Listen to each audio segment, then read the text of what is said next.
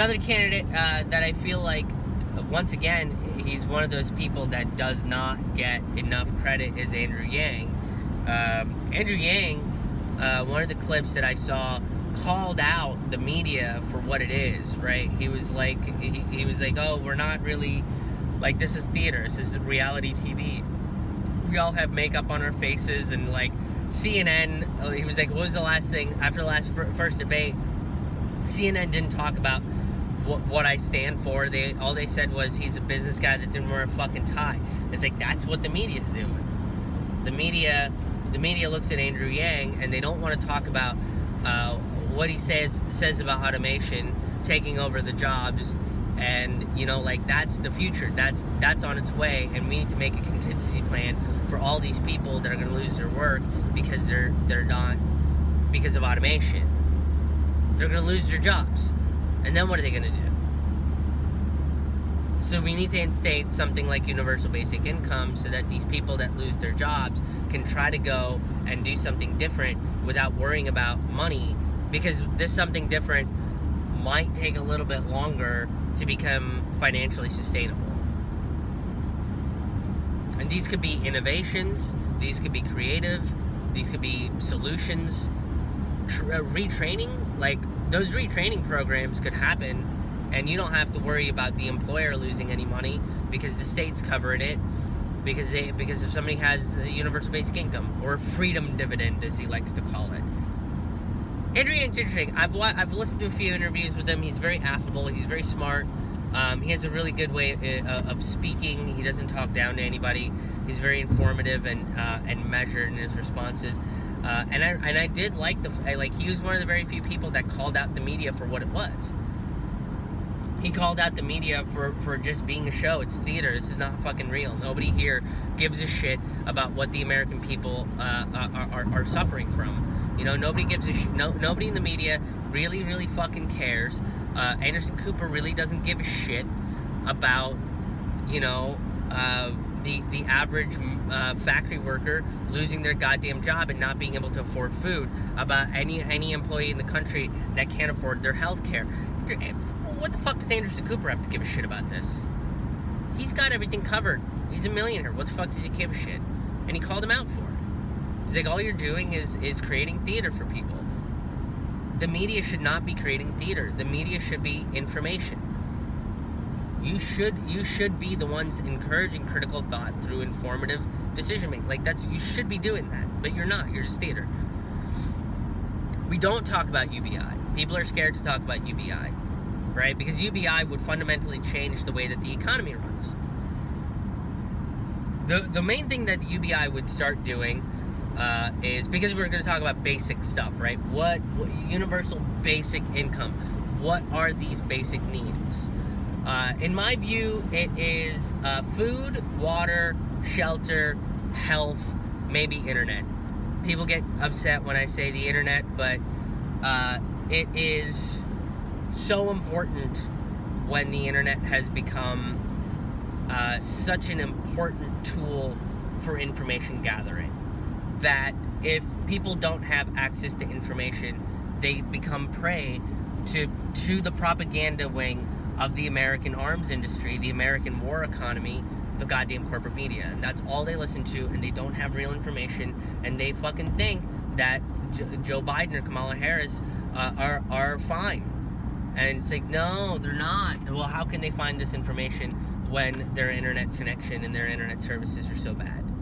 So that's why I say the internet is most probably something that's a basic need. I think it's a basic need that should be provided to people. Everybody should have this access to information. And because we talk about those things being basic needs, once you put that under the umbrella of universal basic income and say, like, we're going to cover it for you, you're basically taking those things out of the capitalist market. Shelter, food, water, internet, health. That means that private insurance companies and pharmaceutical industries insurance companies would probably go out of the window if healthcare is covered by the public option. But they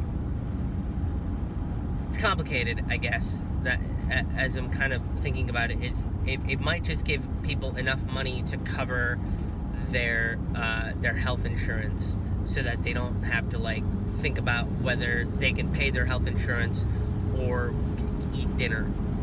That should not be a choice that people should make. It's unfortunately a choice that people have to make right now, and I think UBI would address that.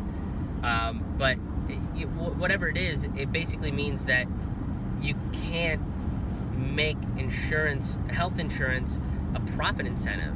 You can't make someone's shelter a profit incentive.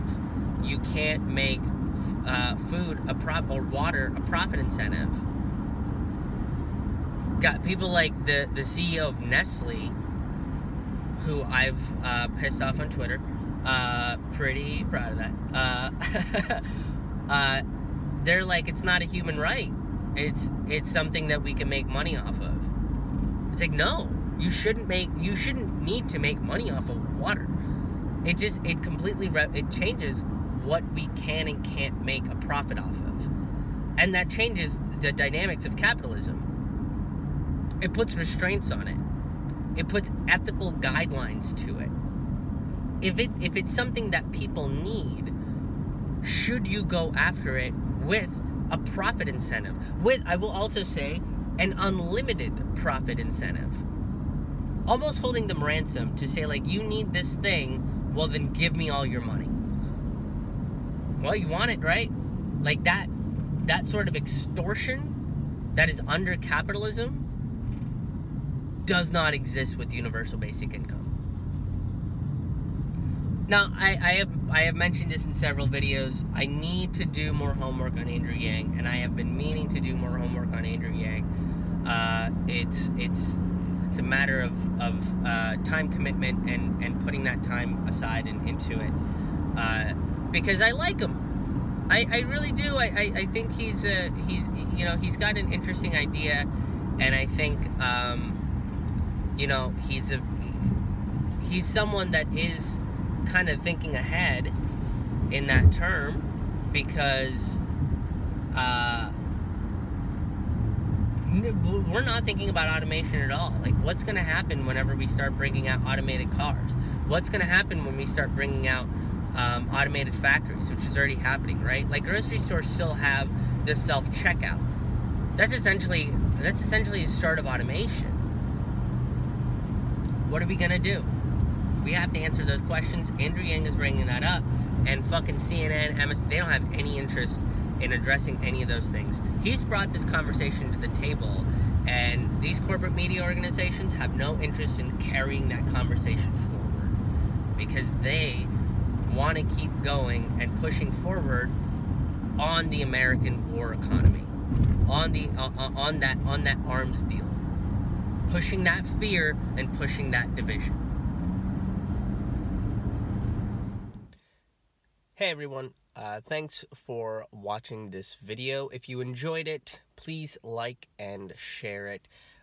These are little clips from a little segment I do called Road Reflections, where I go live on my Facebook page and talk about current events, creativity, touring, what's going on in my life. So if you enjoyed this kind of content, you can go and like my Facebook page and follow me on Twitter and Instagram at Krish Mohan. I'm also performing live stand-up comedy all around the country. If you enjoyed these little snippets of socio-political commentary, it's very similar to what my stand-up comedy is. You can go to ramennoodlescomedy.com for all of the show dates and tickets. It's RAMAN noodlescomedy.com. And if you want to continue supporting DIY, independent, socially conscious comedy content, you can become a patron today. I don't have any corporate sponsors or any small business sponsors just yet, so at the moment I am people sponsored. I'm sponsored by you guys, so you can go to patreon.com/KrishMohan and become a patron today, starting at only $2 a month. You can check out all the tiers and rewards. Thanks so much, guys, and we'll see you soon.